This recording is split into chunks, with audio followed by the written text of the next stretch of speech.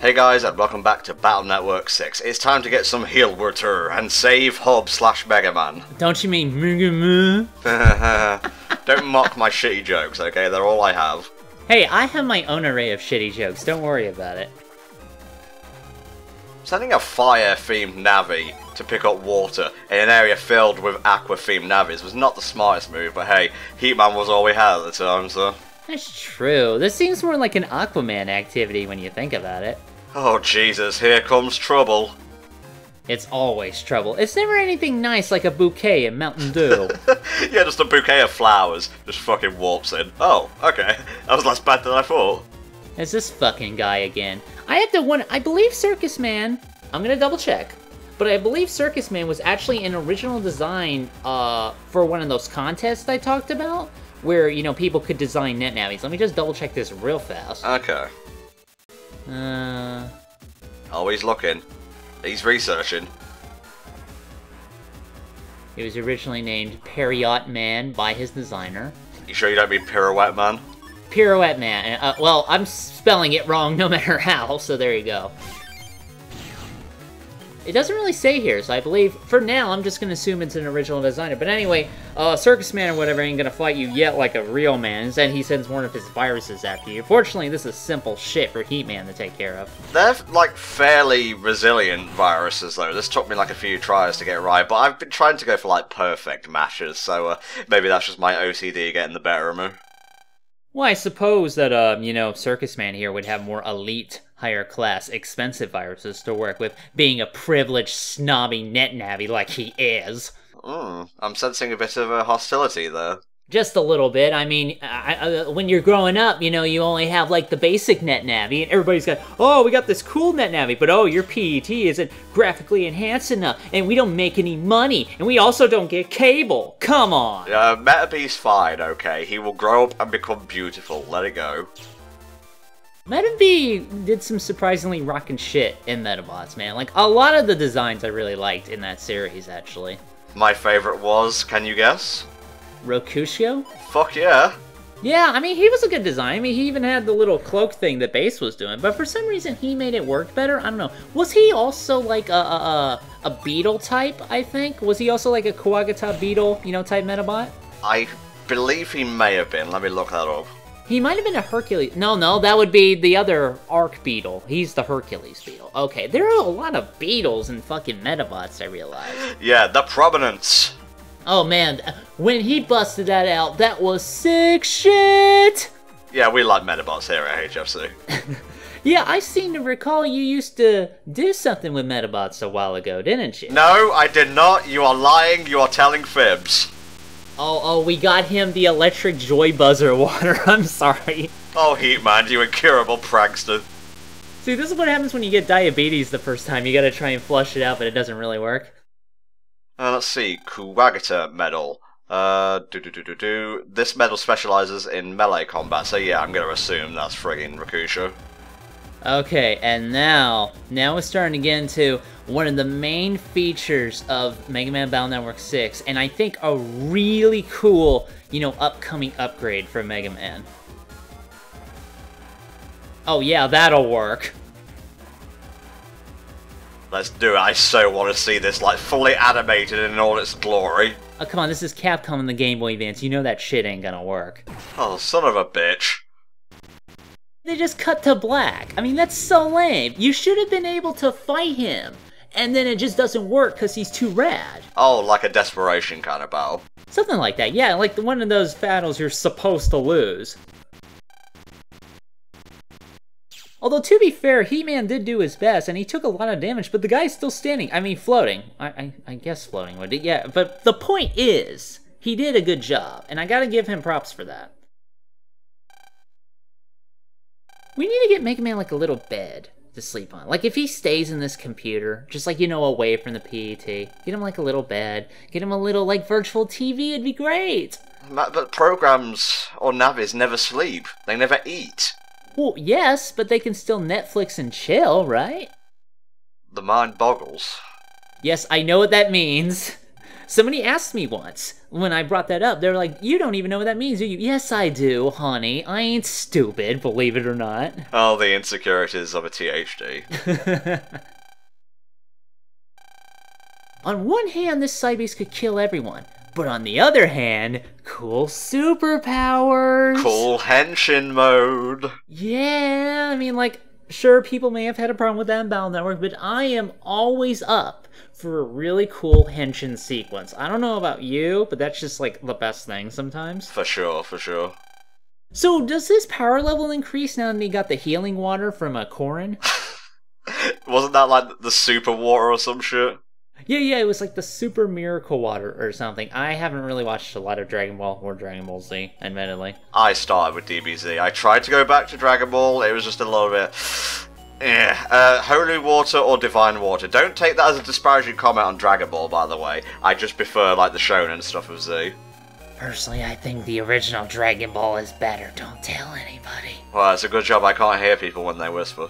Yeah, very loudly into their microphones to make sure they pop. And so he slept, the end. He slept for a long time. But without Mega Man to get up, he's never going to be able to get to school. Oh my god, everyone I love has died! It's like the end of Army of Darkness. I slept too long! I like that image of Danny Sexman where it's like, and then he slept for 40 years.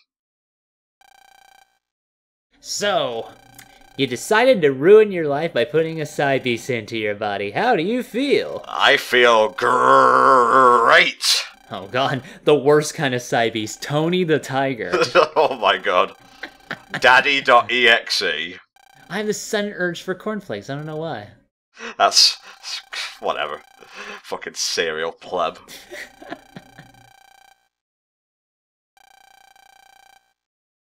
Yeah, let's go with that excuse. Yeah, you've gotta eat, lad. Like, you've gotta remember to power up the PET for one thing.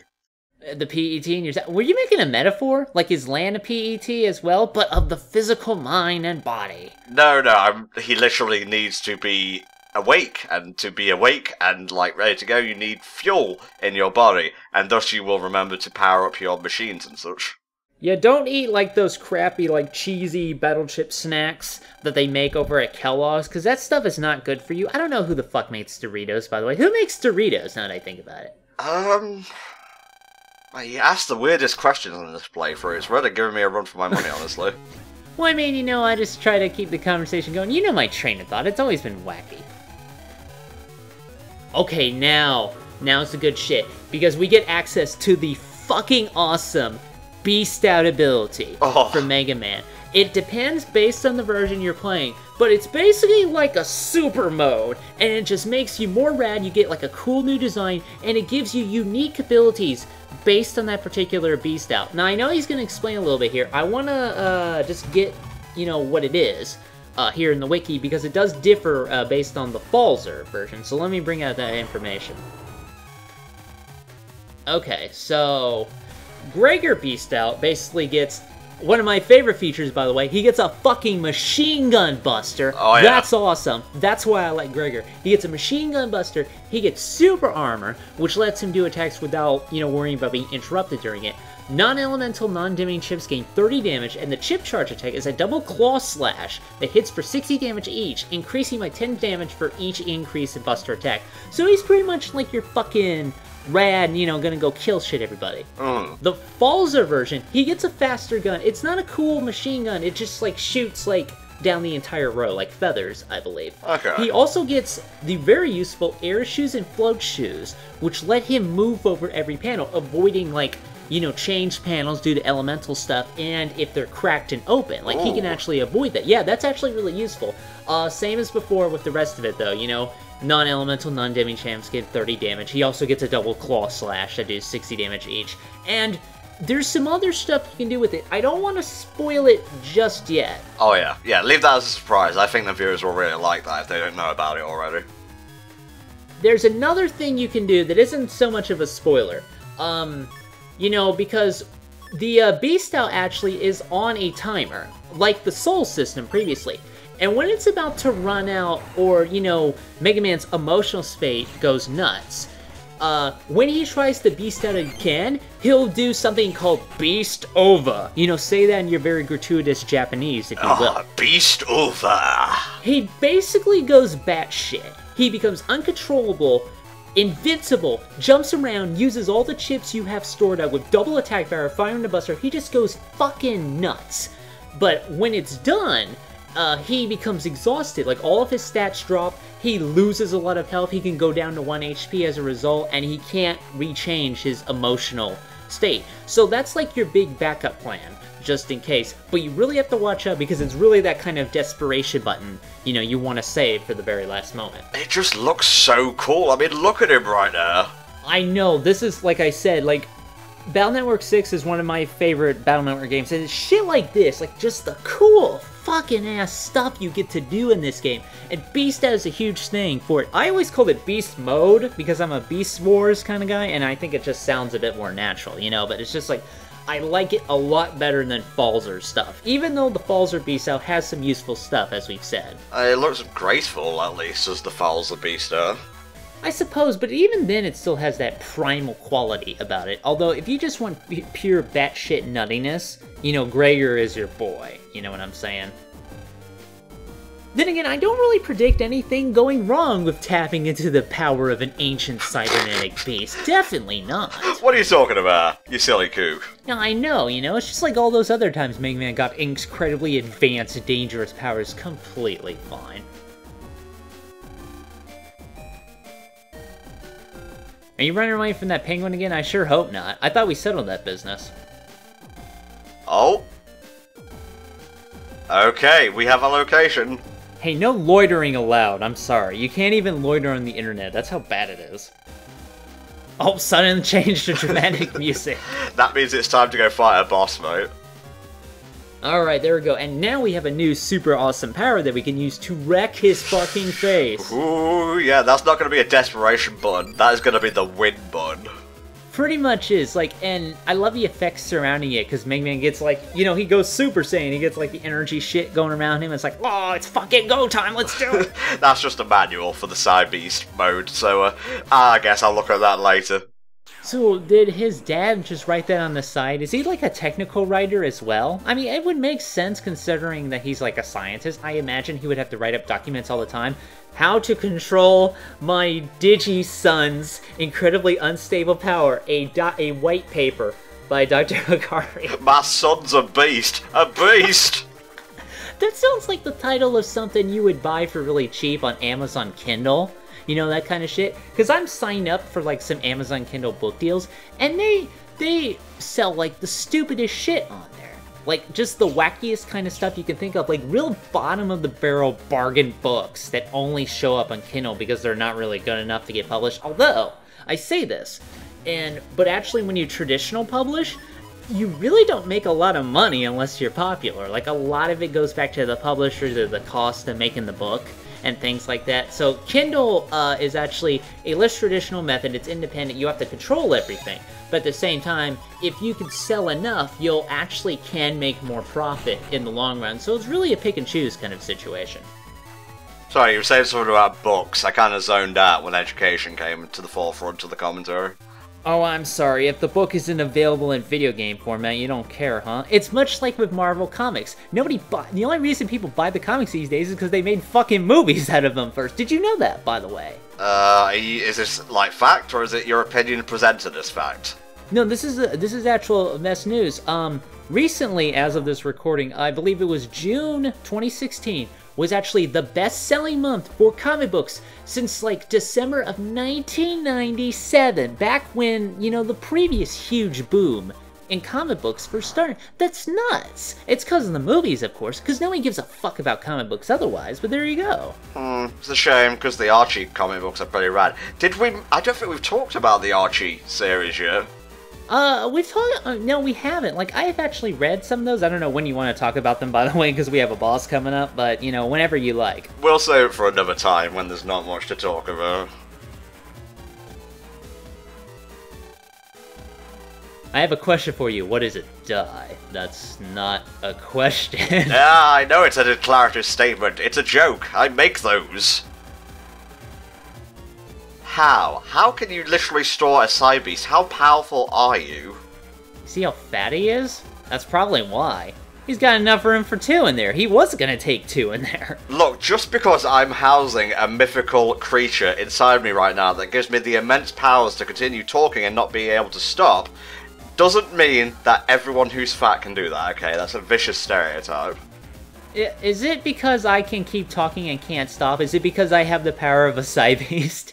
Maybe. Who knows? Maybe I have Gregar and you have Falzo. No!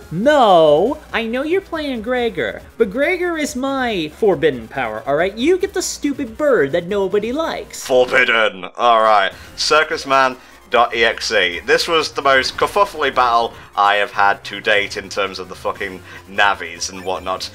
I'm going to try and explain this as best I can, but first we're going to beast out because it looks cool and it gives us a bit of pep and a lot of power. He has this attack right here, where he will send, like, you know, his clown hands from the top and bottom of a row. You can just move, like, left or right to avoid that. Then he's got the animals that come down in rows, and you just move up and down again to avoid that. The circus tent is a really nasty one, because if that drops on you, he will attack you and do a lot of damage. Yeah, that's basically like a Shun Goku Satsu, so you really have to watch out for that. I always get caught by the hands whenever I fight this guy. Like, I keep dodging up and down on reflex, but it comes in throughout the entire column. Yeah. So often I will get tagged accidentally. I've gotten hit by the top by like once. That's not fun, by the way, so you definitely want to watch out for that kind of stuff. We're going to finish this off with a good old Link, Navi. There we go. Heat Man is helping us out even now. Call it by its proper name, Tom. The Cross. The Prominence.